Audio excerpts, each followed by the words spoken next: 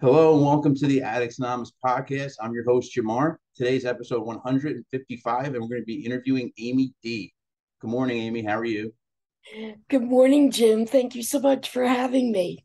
Yeah, it's afternoon for me, but it's morning for you. I know you're on the West Coast. Where are you? I'm actually in Nevada. I'm in Las Oh, Vegas. okay. Las Vegas. Nice. Nice. Must be. Is it hot there? It's getting cooler with this year, the in the summer, which is the highest is usually in July. So it was about 113, 114, but that was like a couple of days. It's usually a little bit lower than that. Now it's in the 90s and Okay. yeah. All right. It's been like Jersey lately. But here, let's get started. I want to hear about your childhood. Tell us about, growing up and stuff. Well, I grew up as the youngest of a large family, and most of my siblings are at least 5 to 7 years older than me. And they didn't want to play with me. They pretty much, wanted to do their own thing. It's not like I blame them or anything. But I started overeating at a very young age, about 8 years old. Um, That me too. and We were talking about before I have issues as well. That mine started with my mom leaving at 8, and cookies made me feel better. And oh, if I one cookie made me feel better, how about two? And then how about three? And then how about four? Because now I'm not feeling so good. I should have some more. well, I find that once you start, then you try to recapture that initial, type Mhm. Just like feeling. any other drug. Yeah, Just like any other drug. it's my unfortunate. Well, I not that any drug is good, but food is definitely my drug of choice. Yeah. And I became an emotional leader, whether I was lonely, bored, angry, frustrated, depressed, anxious, uh, big procrastination tool. Um, and as I got older, being that the emotional overeating was never addressed, it developed into compulsive overeating, binging, um, the whole 9 yards with the shame, the guilt, the self hatred, because you can't believe that you're doing this to yourself, yet you can't stop, especially once you start. What's the quote? Uh, One bite is too many, and 1,000 aren't enough. Yeah, exactly. Because I know OA takes a lot of what they have from Alcoholics Anonymous, and you just changed the name or the words alcoholic to overeater, right? Right? Yeah. Well, AA is like the parent program. Yeah. All of the others stemmed off from that. So thankfully, uh, uh, Overeaters Anonymous was developed because it's helped so many thousands of people. And I think it's pretty old because I wrote a book, and in my book I mentioned OA, and I think they started in 1963. Very possible. Yeah, they started a while ago. Like they're not any type of new organization. Like they're well established. And the And OA book, I know, like I said, I have it. I haven't read through it yet, but I know it's just stories. um, Overeaters Anonymous, I don't think, believe it or not, I've read. I've read, of course, the 12 and 12, 12 12 steps and steps, 12 12 traditions. traditions of Overeaters Anonymous. Um, there is also a free PDF that exists that gives an OA version of the big book. Oh, really? Yep. And your 12 steps and 12 traditions is a separate book, or are they taking it from Bill's? No, the book is 12 Steps and 12 Traditions of Overeaters Anonymous. Okay, so everything's I'm different. sure it's, I don't know how much different it is. You probably Um, borrowed some stuff, but not everything.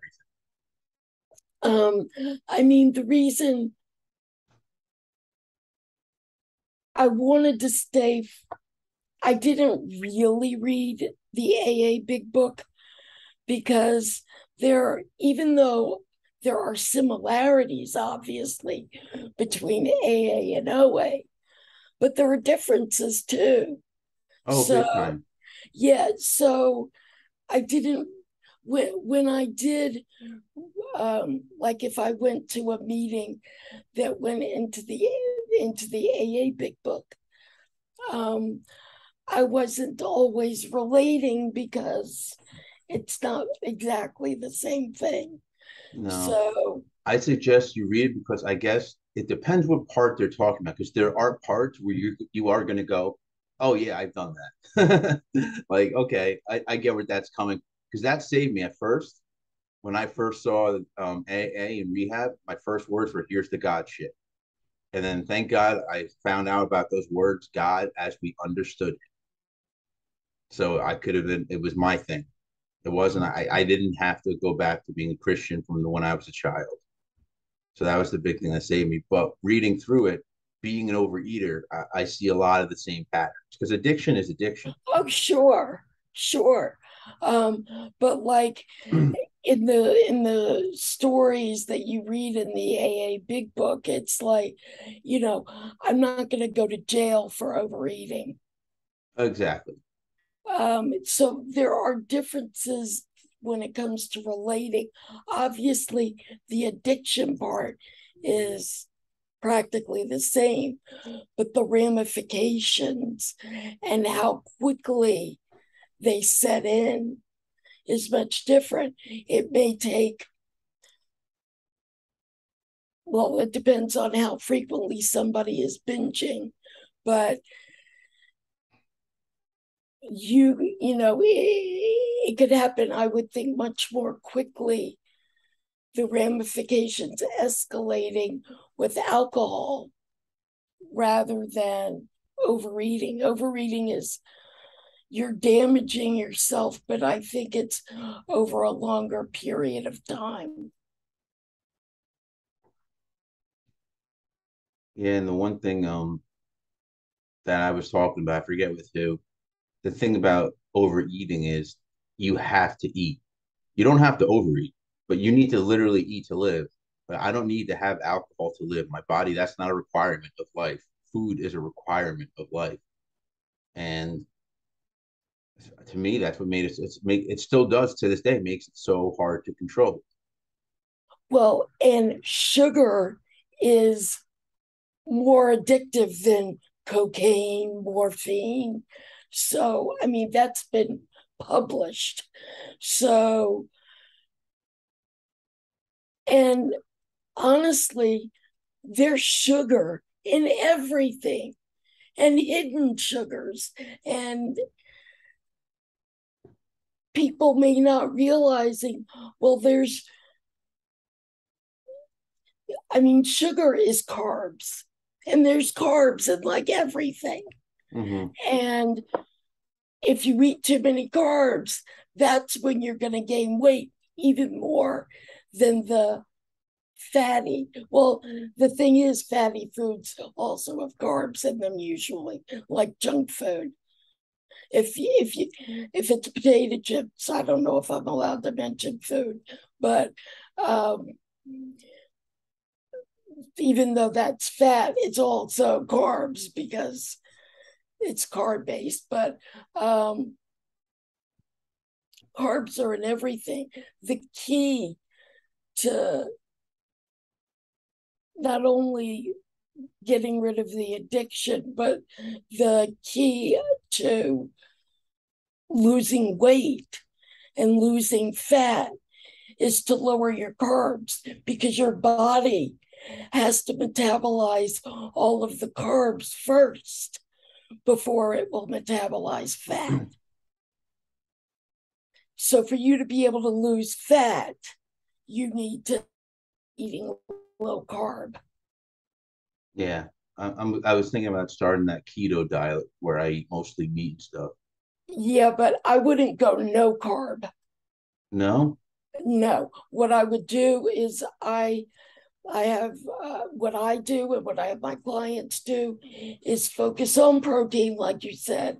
Doesn't matter whether it's vegan protein or, you know, fish, meat, whatever.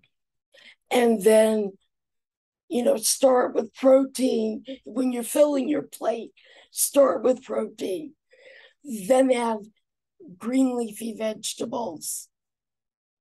And then if you for those of us that are not food addicted that are watching, if they want to have a starch, make that like the smallest thing on the plate and eat it last so that you're already full or getting full from the protein and vegetables.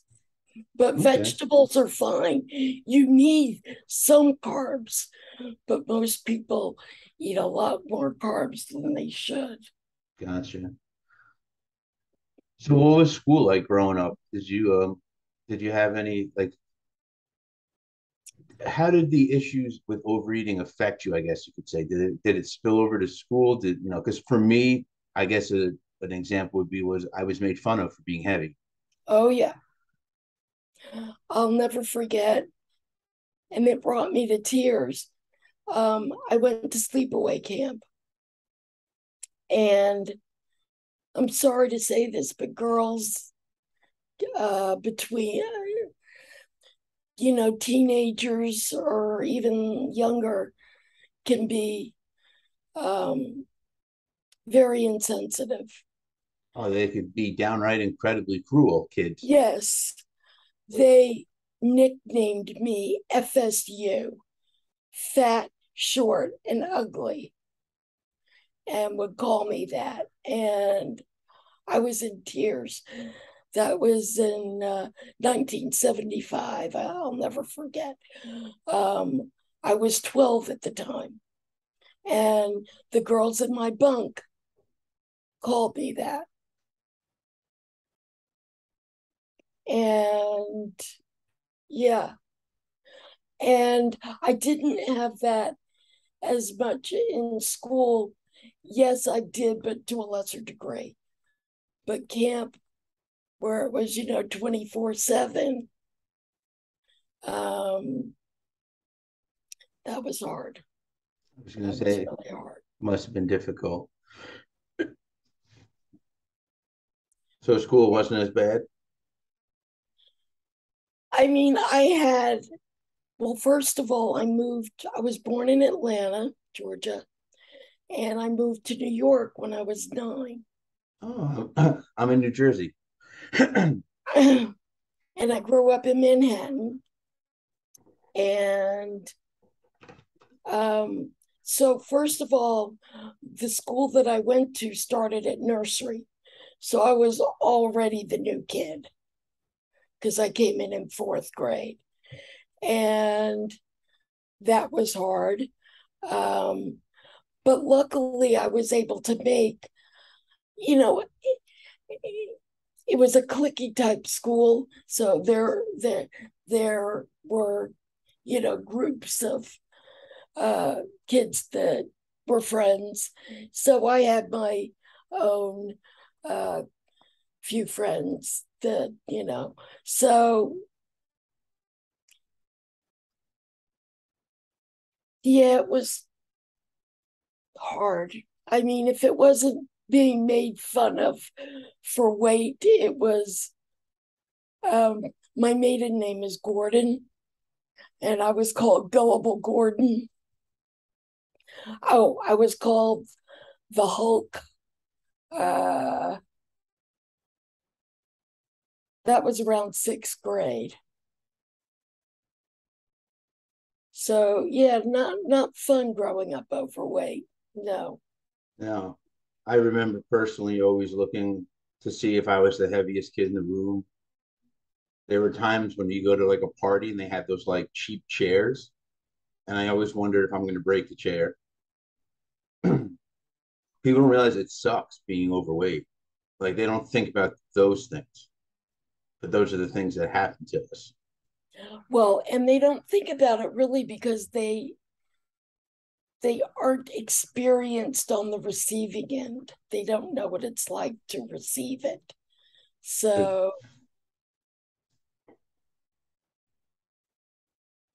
So was it the same thing in high school and going all through that out? Um, well, thankfully, let's see, I went to a nutritionist between eighth and ninth grade, and I lost a lot of weight. So oh, I me too. And sophomore year for me, we got a lot of the same stuff going on. I'm sorry. that's You keep going. that's okay. Um, and but slowly but surely, uh, I was putting on weight.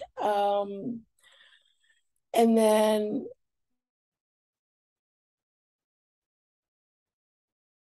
my I was in a situation where I grew up with people that were critical of my weight, and or that I needed to always be eating X number of calories. And, this is before I moved out.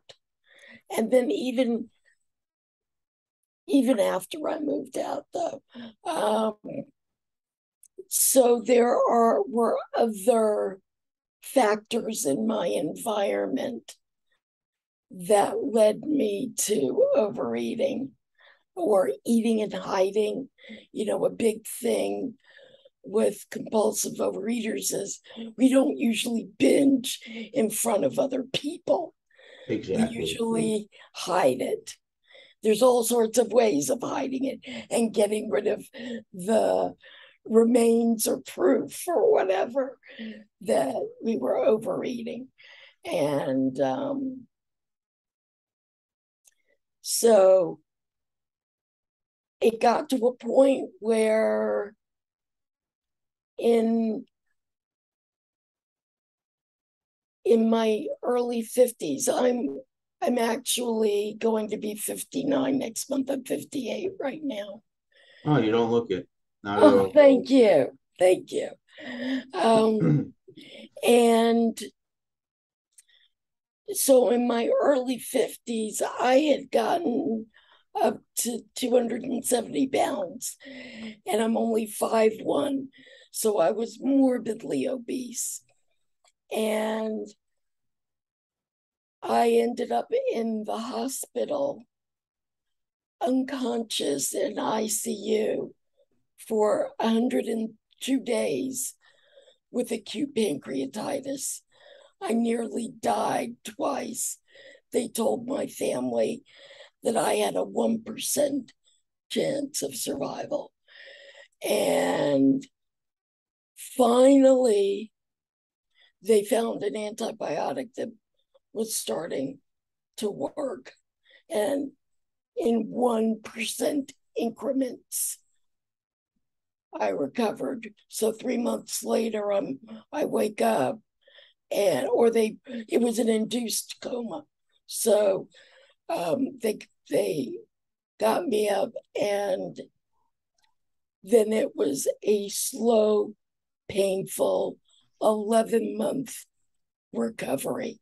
I was hospitalized May 6th, I'm sorry, May 13th, day after my son's 21st birthday.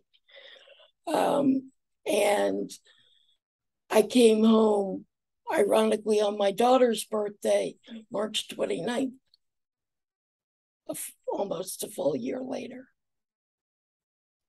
Um, and I had to be tube fed the entire time. And the other um, casualty was my voice, because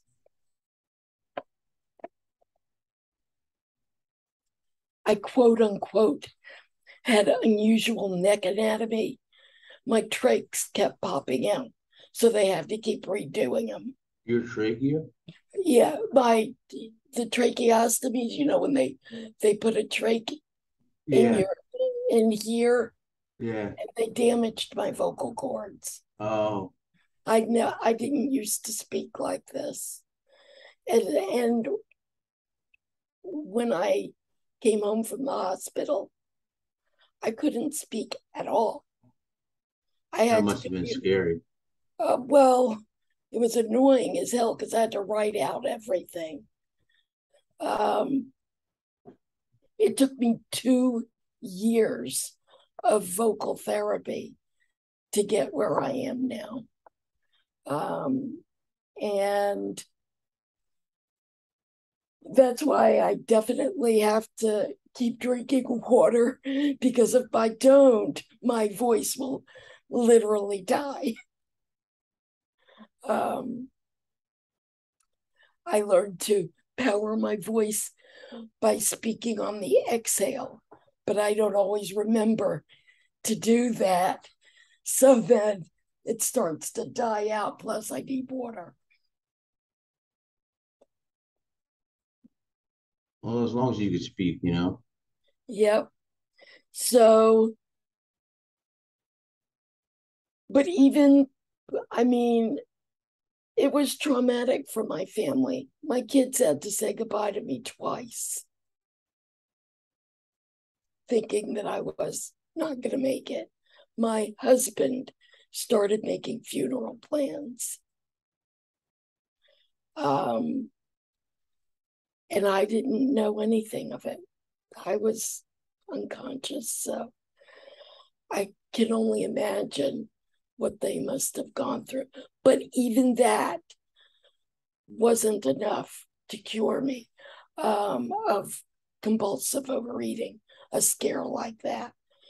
Um, because I was tube fed for nearly a year, I lost like 100 pounds. But once I came home, I mean, being tube fed doesn't cure you of your compulsive overeating triggers and behaviors and all of that.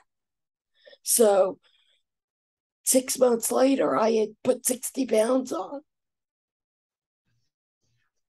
Wow. That is when that's when I hit rock bottom because I was afraid I was going to end up back in the hospital and not come out this time. Um, so that is when I went to Overeaters Anonymous and I was able to lose that weight. And I wanted to help others do the same. And yes, I've sponsored people, but I felt a calling for it. I couldn't go back to my last job anyway. I What did you didn't. used to do? I was a, for my career, I've been a technical instructor. First, I worked for Newsweek for 7 years. Then I worked for the Museum of Modern Art for 19 and a half years. Wow. 6 months into my hospitalization, they got rid of my position. And, you know, I couldn't have gone back anyway because I was training, when I was training, I was doing all the talking. And I can't do that for, 3 hours at a time. At minimum, some classes were full day classes. So um, I needed to find another career. But there was only so much I could do, not being able to really speak. But once I started being able to speak, I still can't work full time. I can't use my voice full time. So I needed a career. I wanted to help people in general. And then once I went, I've always loved teaching because I would love the light that would come into people's eyes when I've taught them something that would help them do their job faster or easier or whatever. Um, and I wanted to use that to help others with what I knew best, which was compulsive overeating.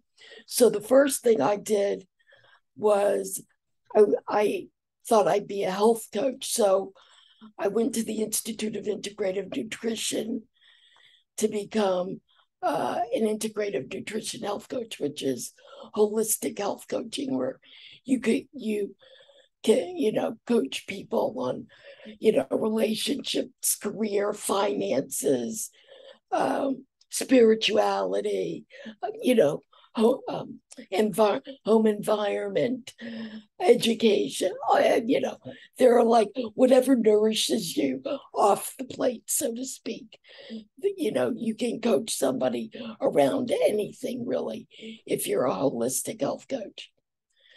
But I felt like even though I could do that, that's not where I felt called, because most people that want, let's say, a life coach or a health coach aren't necessarily compulsive overeaters.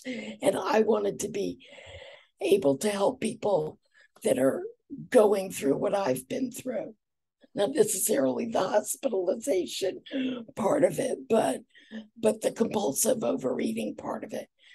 But that's the only part I do know, because I've never been bulimic or anorexic. So the people that I coach need to be compulsive overeaters, bingers that are most likely morbidly obese like I was. So I became a certified food addiction coach. And it is the biggest joy in my life. It's what I truly feel. It's what my higher power saved me for, because it was truly a miracle that I survived that hospitalization. And this is what I was saved for, to do, to help people manage their compulsive overeating, to recover. But I go beyond recovery tools. I get into mindset and vision, an action plan, accountability. Accountability, yes, but that,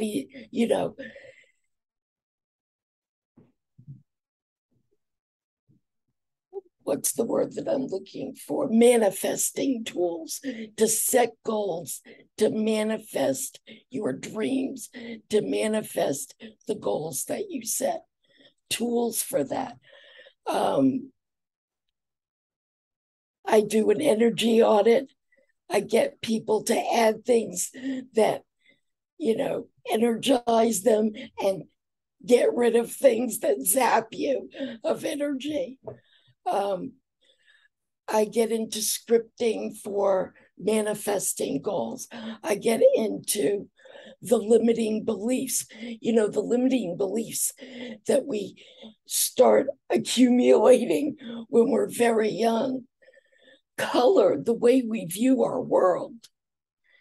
And to be able to get someone to view their world differently is wonderful, because limiting beliefs zap what we feel that we're able to do and accomplish. Oh, I can't do that. I'm this, I'm that. They color how you see your world, how you see yourself in it, how you think other people see you. And mindset and clarity and having a vision, having a why is so important. It's motivation isn't always in a constant high, and you need to cultivate it by having a solid why do you want to get better? Why do you want to lose weight or manage your addiction? Why? Because if you don't have a solid why, the motivation will wane. So, setting a vision that they want to create so badly that it propels them, they'll wake up every morning and have a plan and know what they need to do day to day, week to week, and so forth. I don't know if I just ran amok of No, you that's fine. a How long variety have you of been doing things. this now? Several years now. Okay. Sounds like you really enjoy it, like it's a passion of yours. Oh my gosh, yes. I've always wanted to help people anyway, but this was the best way because with coaching, the client is the one that does most of 99% of the talking.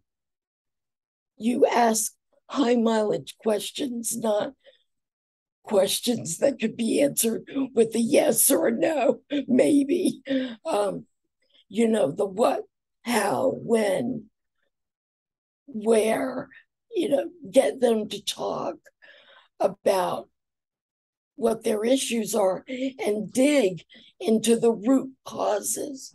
Yeah, my voice is dying.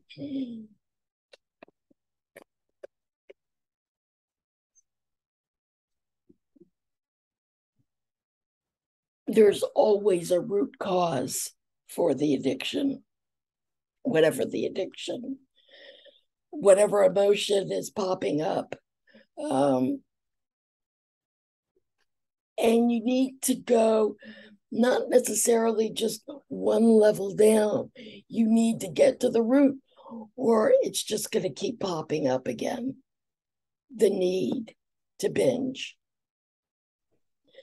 I also have a plan, as I mentioned, that high protein, low carb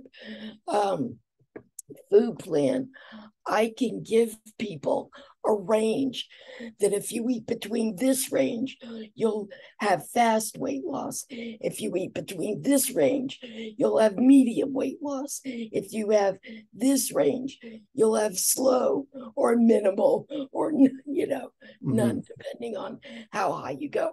Obviously, the more carbs you eat, the less likely you're going to lose weight. So, and it's just I want to be able to help them with the obstacles that they have in their life to becoming healthy. It's not easy. There's always obstacles. In a perfect world, we wouldn't have obstacles. Unfortunately, it doesn't work that way. But yeah. So So what are you doing nowadays to stay, in line? Because I don't know if you use the word sober or not. sober is more, I would think, for alcohol. Yeah, or Um, drugs. for overeating, it's usually abstinent. Okay, that's a good word. And I was I have to admit I've lapsed in my meetings, but I speak to my sponsor like every day. I also have a health coach. I have a health coach, a business coach, a subconscious work coach. Um, I believe in coaching wholeheartedly. And some people don't differentiate between therapists and coaches. They handle issues from two totally different avenues. therapists tend to go into the past, where coaches, yes, you can look at the past, but are more focused on the present and making action plans in the present to create your future. Because what we do today creates our future. Yep. So I think that it's important, where necessary, to have what do they call it? A health group, kind of. There's a word for it, where, besides their physician, they may need a psychiatrist, a therapist, and a coach. They're all things. And I'm not a nutritionist. I don't have a degree for being a nutritionist. But to be honest, people already know what they should and shouldn't be doing. They really do.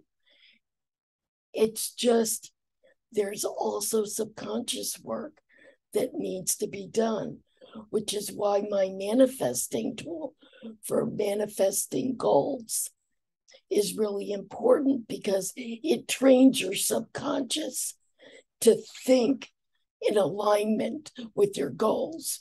Usually your subconscious is so hell-bent on protecting you from everything that it doesn't want you to feel fear, resentment, anger, all of the negative and positive emotions.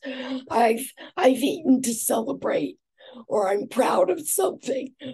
You can be triggered to eat from any emotion.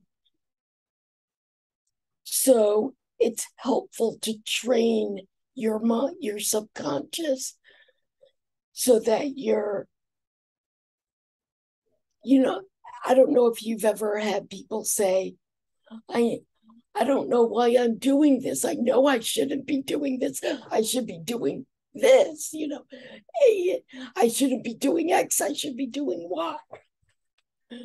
But they can't help themselves. And one of the reasons is because their subconscious needs to be trained to, instead of think of protecting and not feeling your emotions, instead to feel your emotions.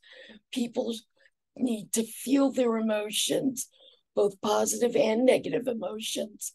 And then once they've felt them and gone through them, they need to then let them go.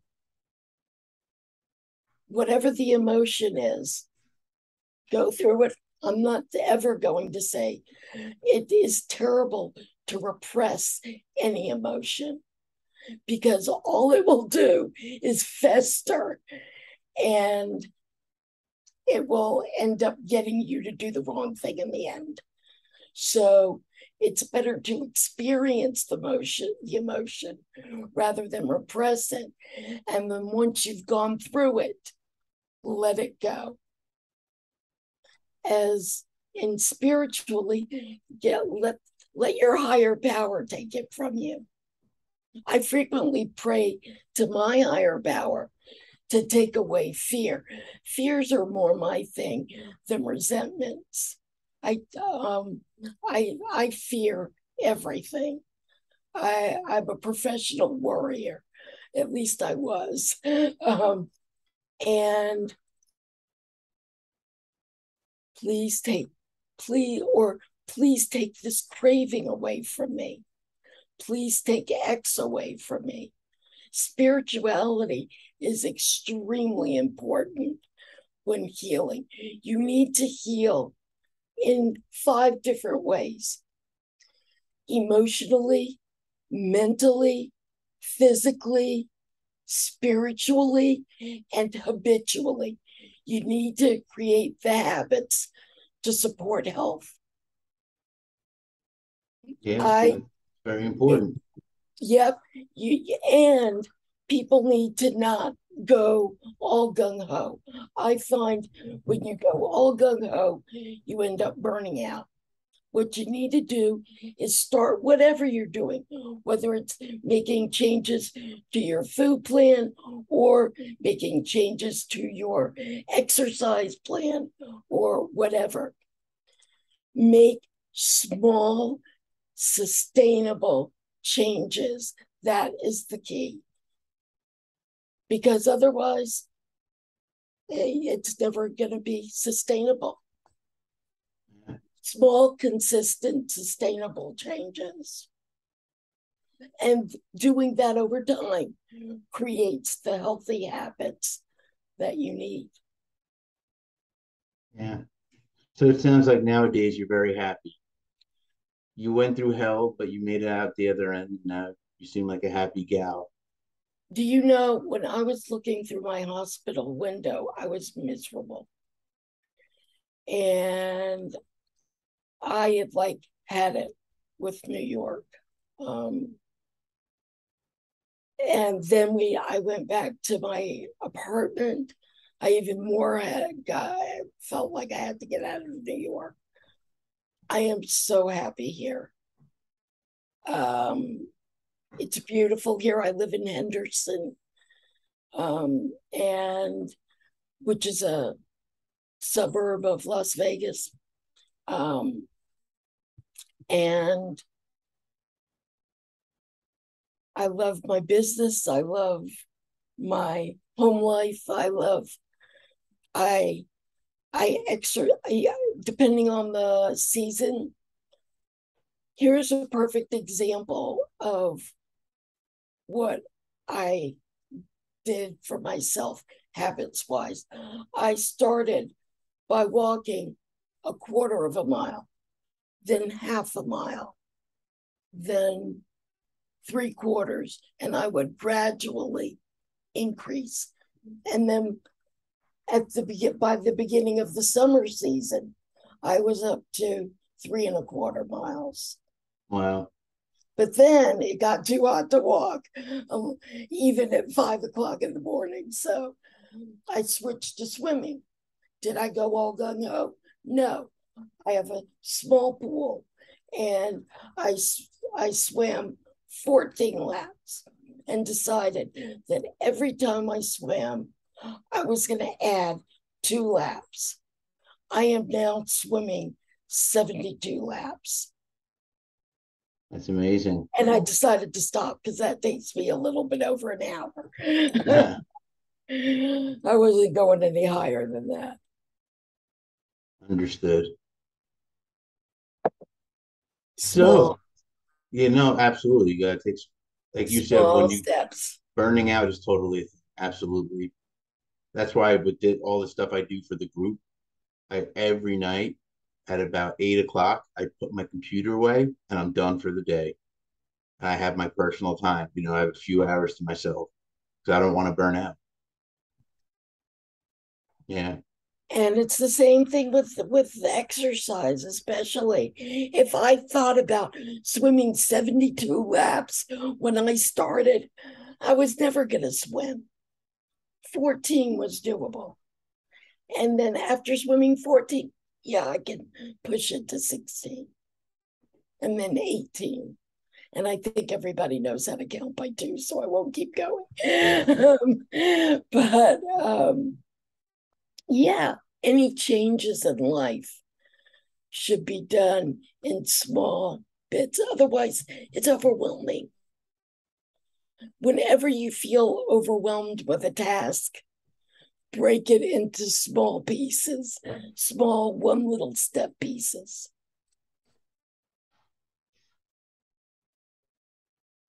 So getting towards the end here, question that I usually ask everyone, and this has Uh, been by the way, this has been a great interview. I just want to Thank say that, you. It's yeah, this been has been so awesome much so fun. far. Yeah. Do you have any advice for people watching, listening?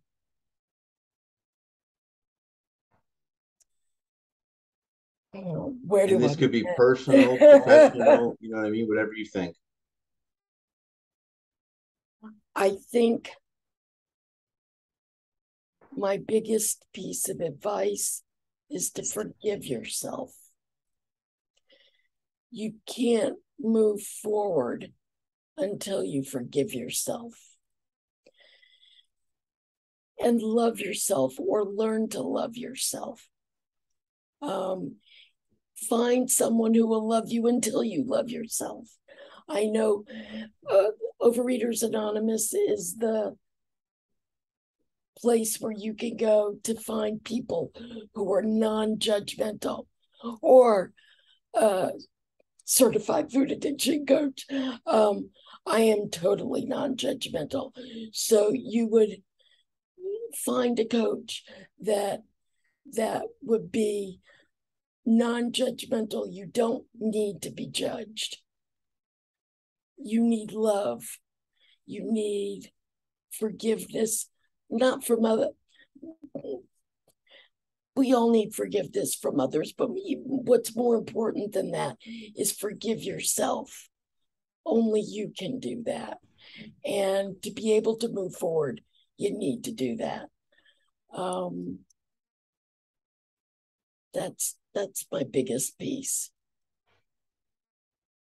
Awesome. That's great advice. That's and that relates to any addict. It really does. Because if any addict has to make the decision to want to get better, and you have to make that decision, you know? Absolutely true. So did you have anything else you would like to add? Certainly. In addition, of course, to going to Jim's website, you can also go to mine, amydambrosio.com. That's AMYDAMBROSIO.com. And you can read all about me. I do have some suggested readings if you want to do that. Some recovery. They're actually all kind of recovery oriented literature. I highly recommend The Language of Letting Go by Melody Beatty. The 12 and 12, of course. There's a great book called Food for Thought, Daily Meditations for Overeaters. It's a great book. Those are my three favorites. But I have some others. I have like 5 books listed there. So you can take a look at my website. My phone number is on the website. And don't hesitate to contact me or text me. It's 332-201-3512. Text me if you'd like some help with compulsive overeating. So, yeah. And I wish everyone a peaceful, healthful journey to their dreams, whatever they are. All right. Thank you for I that. send love. I send love to you all. Mwah. Oh, that's great. All right, so let's wrap it up here. I really appreciate you coming on. It was really, like I said, a great interview. It's real cool. And sit tight for a minute. For everybody watching and listening, if you like what you saw and heard, go below and give us a like. Also, subscribe to see when we upload new videos. You can also check us out, as Amy said, at www.addicts-anonymous.com. There we have plenty of resources and free literature. We're also on social media like Twitter, Reddit, Instagram, Facebook, Tumblr, and TikTok. And that's all I have for today. I hope you enjoyed what you saw and heard. And until next time.